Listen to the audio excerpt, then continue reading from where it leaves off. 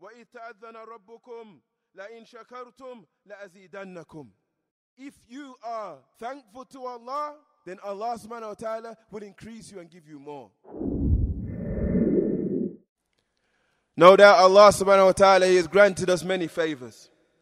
The favors of life itself and the blessings of life itself.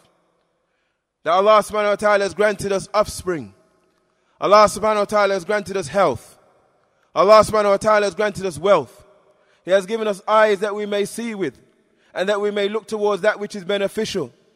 He has given us ears to hear with, and listen to that which is beneficial. Allah subhanahu wa ta'ala has granted us so many favors. Subhanallah. And how do we repay Allah subhanahu wa ta'ala? By giving shukr. It is obligatory upon us to give shukr to Allah subhanahu wa ta'ala. And the shukr of Allah is that we extol His name, that we glorify His name, that we praise His name, that we obey Allah subhanahu wa ta'ala in regards to His awamir, in regards to His commandments, and that we avoid and stay away from His nawahi, from His prohibitions. Glorifying His name, praising Him, thanking Him for those numerous bounties that He has given us, at the same time staying away from disobedience to Him and acts of disobedience. Allah subhanahu wa ta'ala mentions, وَآتَاكُمْ مِنْ كُلِّ مَا سَأَلْتُمُوهُ. And He, Allah, He gave you everything that you requested and that you asked for. وَإِن تَعُدُّوا نِعْمَةَ اللَّهِ لَا تُحْصُوهَا. And if you were to calculate or try to calculate the blessings of Allah subhanahu wa ta'ala, you would not be able to enumerate them. إِنَّ الْإِنسَانَ لَظَلُومٌ كَفَّارٌ. Indeed, mankind is an ungrateful, oppressive wrongdoer. That is the case with the majority of mankind. إِلَّا مَنْ رَحِمَ رَبُّكَ. Except for those whom Allah subhanahu wa ta'ala has blessed with His mercy. The greater majority of mankind, however, then they are ظَلُومٌ كَفَّارٌ. They are ungrateful in regards to the bounties of Allah subhanahu wa ta'ala. And they are rejectors of Allah subhanahu wa ta'ala's benefits. If we were to just take one of the blessings that Allah subhanahu wa ta'ala has blessed us with, and then try to enumerate the many benefits that you get and that you receive from just that one benefit, you would not be able to truly calculate that blessing. The blessing of sight. Imagine if your Lord removed from you your sight. How many things you would not be able to achieve or attain benefit from. Whether it be opening up the book of Allah, or opening up the book of the scholars, or opening up a book of hadith and reading it by your own self. Or whether it be by looking at your family and taking blessing and taking joy from the beauty of your wife or from the beauty of your children. And if it be that you came here today by way of your car, then abandon your car. Because you would not be able to drive the thing.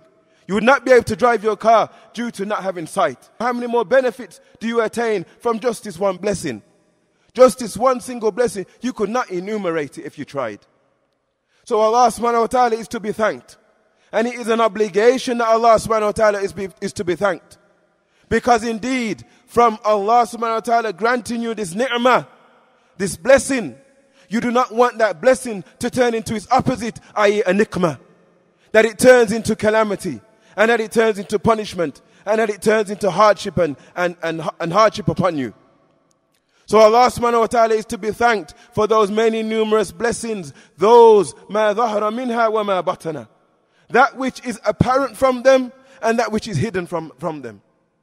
That which you know and that which you can establish and that which you cannot even figure out. Allah subhanahu wa ta'ala is to be thanked for that. قال سبحانه وتعالى وَإِذْ تَأَذَّنَ رَبُّكُمْ لَإِنْ شَكَرْتُمْ لَأَزِيدَنَّكُمْ. Allah subhanahu wa ta'ala said, and remember when your Lord proclaimed, if you are thankful to Allah, لَأَزِيدَنَّكُمْ. Then Allah subhanahu wa ta'ala will increase you and give you more. So if you want more of the blessings of Allah subhanahu wa ta'ala and the favors of Allah upon you, then give thanks for those blessings before Allah subhanahu wa ta'ala removes them from you, before Allah strips them from you and takes them from you and you are unable to benefit from the blessing that He bestowed upon you. وَلَئِن كَفَرْتُمْ إِنَّ عَذَابِ شَدِيدٌ. However, if you reject those favors and you turn away from those favors, then know that Allah subhanahu wa ta'ala's punishment is severe. That Allah grants you these favors as a blessing upon you and by way of your obedience to Him. And if you take those blessings and you abuse them, then Allah will strip them from you. Allah will remove them from you because you are not deserving of them.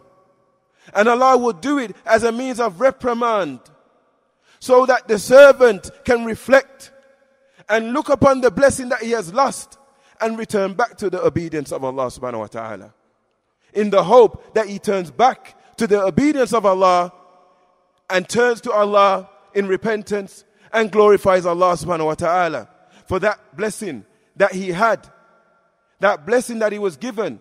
Then it is necessary that he praises Allah, glorifies Allah for it, thanks Allah for it, and gives gratitude to Allah subhanahu wa ta'ala for those favors.